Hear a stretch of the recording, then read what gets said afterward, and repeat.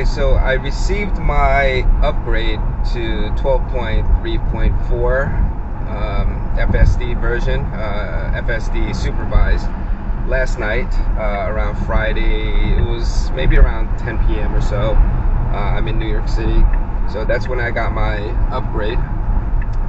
And I'm gonna basically test it out and see how it does. So in this video, I'm going to go over some of the areas that I previously took a video of where I had some issues, and some other areas that I didn't put on video, but I had some issues that I want to test with this version to see if this version has resolved those issues that I had on the previous version. So if you like this type of content, please subscribe to my channel. Right now we're gonna actually go into a kind of a busy area where we have to merge onto a road and then quickly merge into a fork, and that's coming up soon. So let's see how it does there. So we have to stick to the left lane, and we have to take this exit here on the left. So after this exit, there's gonna be a fork that we have to quickly take, and that distance is not that much of a distance. We have to quickly make the lane changes, and when there's a lot of cars, sometimes it gets a little bit difficult for the car to move all the way to the left to get off of the exit. In the previous versions, not FSD version 12, but in 11, it would be very hesitant, so I would often miss this exit. But with V12, it seems to be doing it pretty well. So you see the exit's coming up very soon. It has to quickly go to the left. So let's see if it can do that quickly. See, it has to be a little more aggressive. It's got to quickly go to the left. Okay, and then it's got to go to the left again. Okay, so it made it to the left lane before the exit right here that's coming up. If this area was a little bit more packed, with just small spaces between the cars, I'm not sure if the FSD would have been able to make it, because it seems a little bit less aggressive in those situations where it has to quickly move into a small space between cars in order to make the lane change. But in this case, there was enough room, so FSD was able to make it.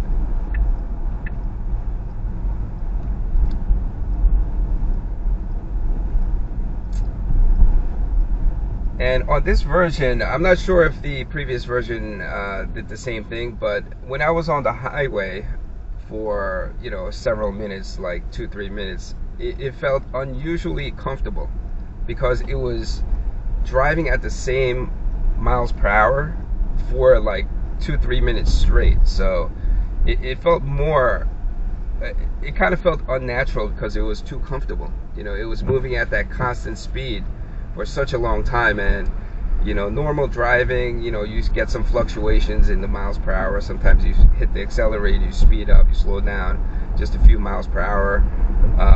But this FSD, since it's a computer, it just locks in a miles per hour, a particular miles per hour, and it just keeps it for several minutes. So it feels very comfortable, but unnaturally comfortable in those cases, which is a good thing. I'm not saying it's bad.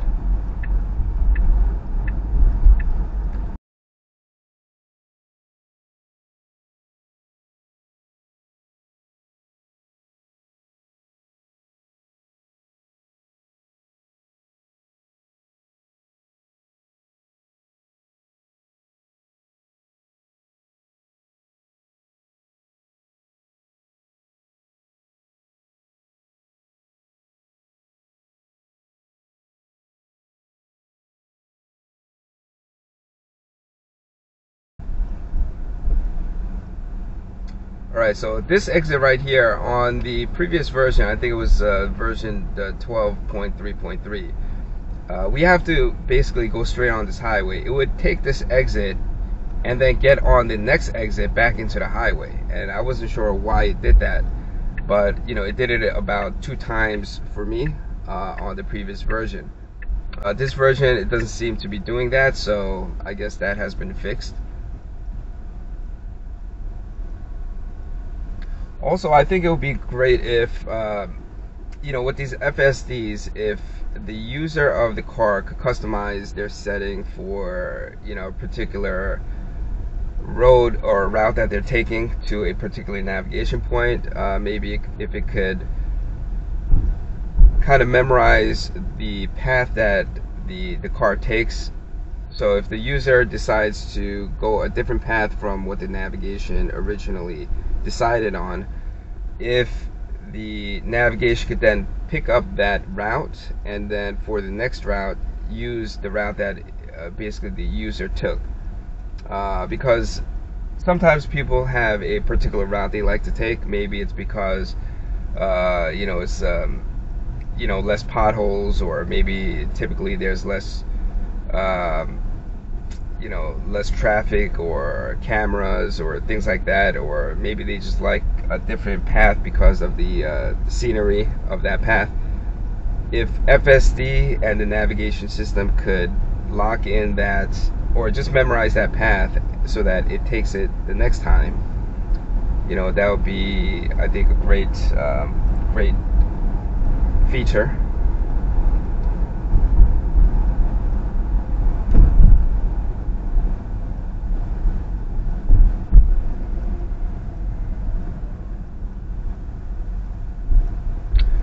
Or even if it could get even more specific, and not even the route, but it knows which lanes the car is taking.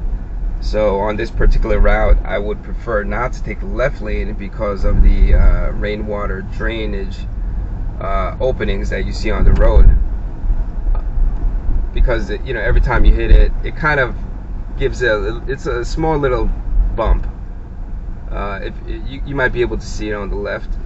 So if the Tesla can memorize the lanes that you like to take, and basically take those lanes in a particular area, that would again be a great feature to have. Also the same with getting to, let's say, your house or a particular location that you typically go to. If it can memorize what you actually do once you get to that location, whether it's going into a garage, going into a gate, parking in a particular location in that area, then again, that would be a great feature to have.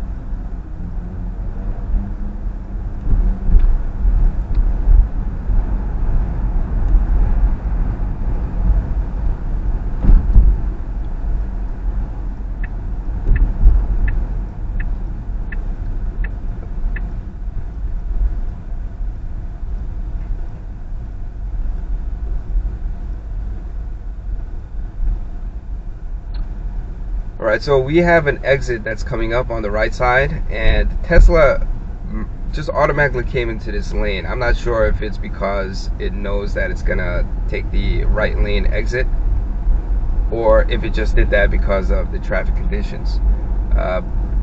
But if you made the lane change earlier because the exit is coming up soon, I think it's good, because it made the lane change a lot sooner, so way before we have to actually take the exit. And that's a good thing, rather than waiting up to the point that we have to take the exit to merge onto the lane to take the exit. Because in that cases, sometimes there's too many cars and you can actually miss the exit if you wait too long.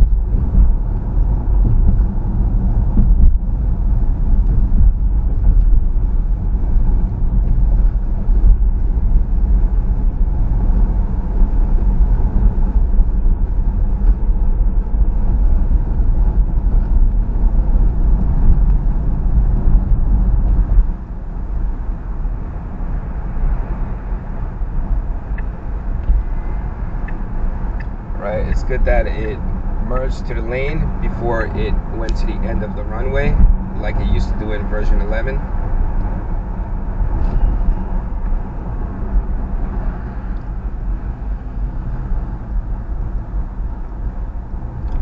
Okay, in that case, I would have hit the brakes a little bit sooner, because I actually saw the car in front of the car in front of me, so two cars up, slowing down. So I would have hit the brakes a little bit sooner. But still, you know, the braking wasn't abrupt, so it was still fine. Okay, we have to make a, we have to exit on the right soon.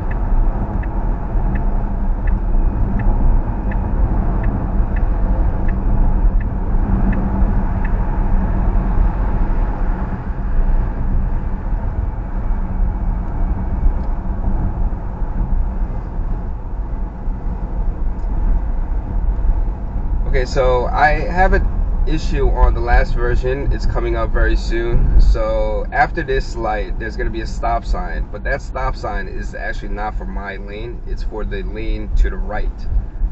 And it actually thought that the stop sign was for me and I would actually stop. So let's see how it does here. So it's after this light, you're going to see a stop sign to the right. That stop sign is not for us. It's for the road to the right of that. So let's see if my car stops like it did on the previous version, or it continues to go like it actually should be doing.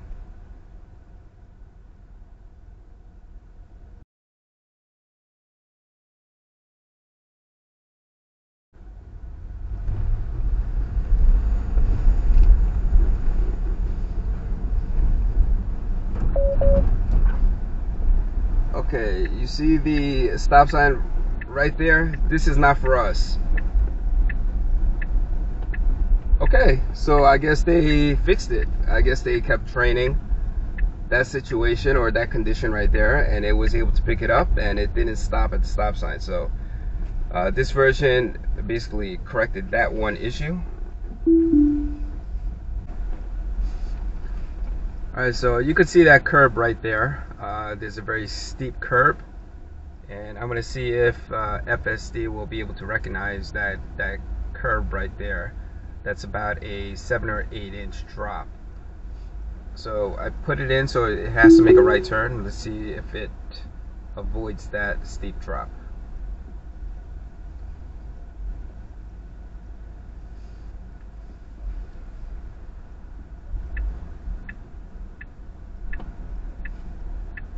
Nope, it looks like it was about to drop off of that steep drop again. So it doesn't seem to be able to recognize it. And looking at the graphics, it also doesn't look like it's picking up that steep drop.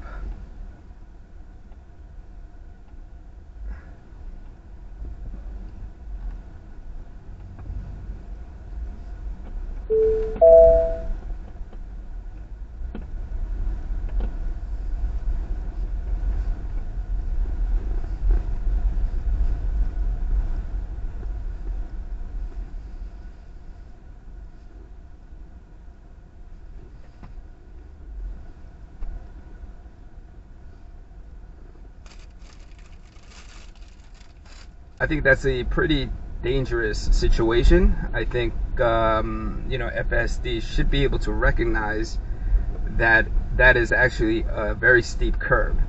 Hopefully in the next version it'll fix it. It did not fix it in this version, so let's see if it basically fixes that issue in future versions.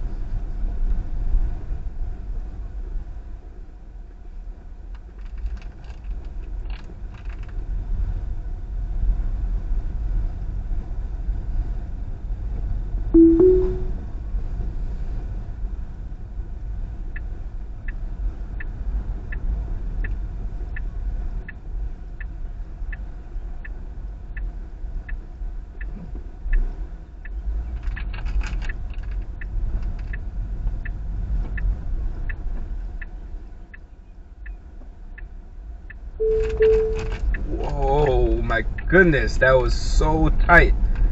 But the car is so confident in that turn. I mean, it's just, you know, with about 1 or 2 inches, this car just goes right into it, no hesitation.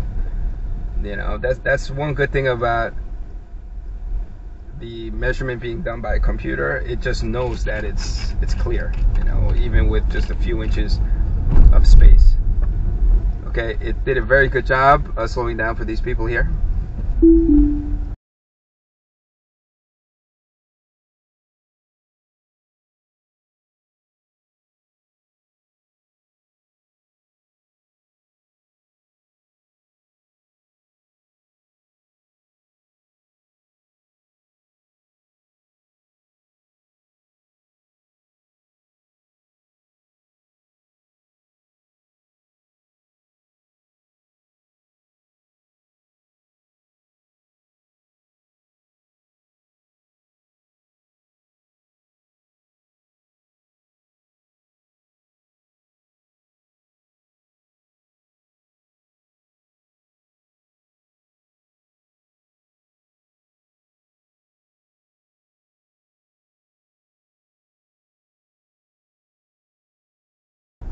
Okay, we got this left turn that I showed on previous videos, where it has to avoid the steel columns when it makes the left turn. So let's see how it does here.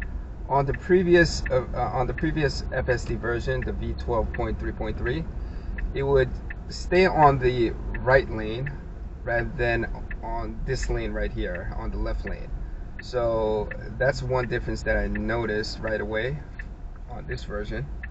But let's see how it does when it makes that left turn, and if it's able to avoid the steel columns.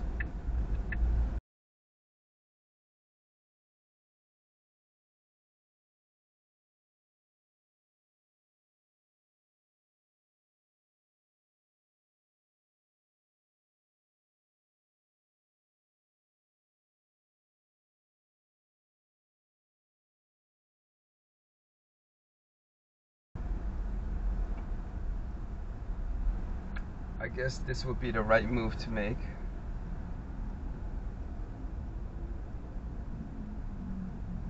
Okay, yeah, we're in a little bit of a jam because the traffic now I'm blocking. So I'm gonna speed it up just a little bit.